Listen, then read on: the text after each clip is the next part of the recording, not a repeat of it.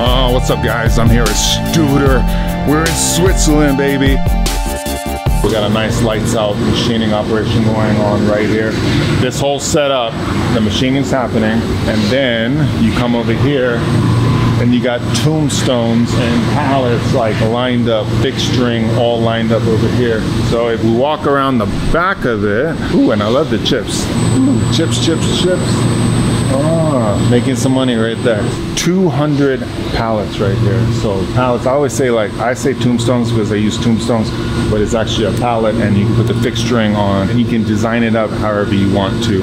But when you look inside here, there's 200 pallets here, all different types of parts, running lights out, machine after machine after machine, utilizing that lights out power right there. Manufacturing 24/7. You can do it wherever you are in your own countries. Boom. It's all about that fixturing right there. So the machine runs lights out. So the operator's job is to inspect the parts and to load the raw materials onto the fixturing. Every single part has its own fixturing on its own tombstone or pallet.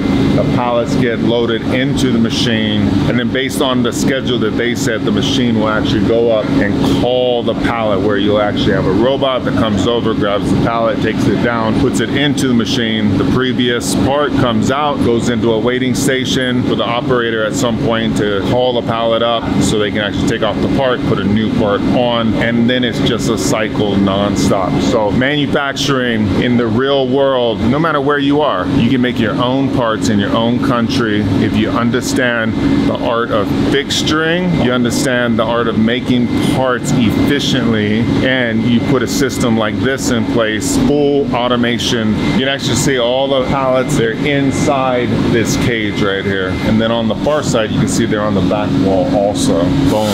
Great system. I always say, you can be a machinist and you can learn how to program and do all these different things, but there's three basic things that will make you great. One is setup.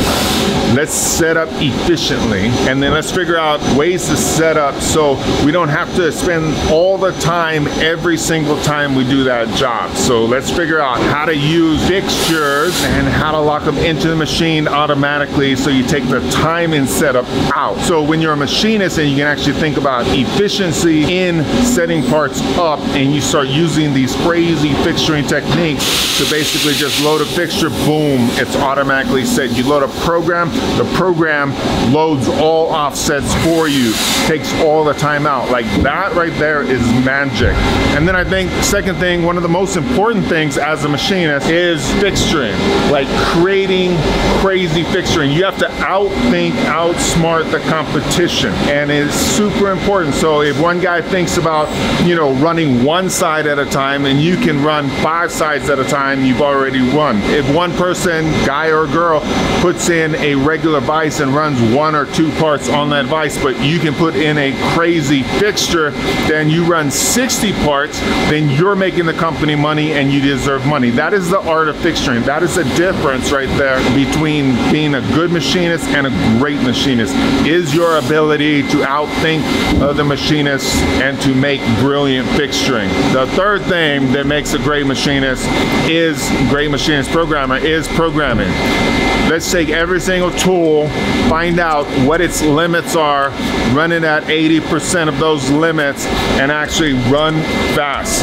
Let's take the times. If they're 10 minutes, let's get them down to 4 minutes. If they're 60 minutes, let's get them down to 20 minutes. Let's decrease our cycle times where we still have efficiency, longevity, meaning the tools can actually last for a long time. If you're breaking tools, that's not a good thing. So we want to program in a way that we are running the part fast and efficient. We're making money, but we're not breaking tools. And sometimes I'll run it a certain amount and maybe have to change out the tool every hour because we're running Monel, but that's a risk. I'm like, hey, I'm gonna waste $100 to make $500. If I can just get after this and in 1 hour just take off all this material and I go through inserts or a tool, it might make sense to me if I'm taking off a huge amount of material. So there is money in that, and you got to figure out what's worth it. If this was going to take 5 hours, and in 5 hours I was going to get one part done or rough, and let's say the material is Inconel or Manel, if I could do it in an hour, I would save 4 hours of machine time. Is that worth the cost of one tool? Maybe, probably. So sometimes you just have to figure it out. And then if you're willing to actually doll up a tool or do something, then you use tool management and say, hey, run that tool for 1 hour, then go grab tool 20, run tool 20 as tool 1 and continue the process. And maybe even grab 21, 22 and run them right afterwards. That's tool management. That's something, if you guys don't know about it, a lot of the machines have it. And if you put it into use, you start making good money. What's up, Gavin? What's going on? Ah, native Californian. That's right. So your family has a shop. Yeah. And you guys have these machines. Correct. We have 6 machines. 1 is in California, and our main facility is in Ohio. We have 5 out there. So what are you doing in Switzerland? I'm walking over here and he's like, hey, what's up? And I'm like, what is going on? I mean, he's from the US. Yeah, so I'm doing an internship here. We have some people here we're friends with that were able to give us an opportunity for me to do 7 weeks at Studer. Nice. Able to go through the whole facility, going from the factory to actual montage. And then next week I started customer care, customer center, learning how to sell the machines out in the United States. Awesome. So it's really cool. What's your company in the US? Complete Grinding Solutions. Complete Grinding Solution. Shout out to you guys. Gavin. That's one thing that I love about Studer.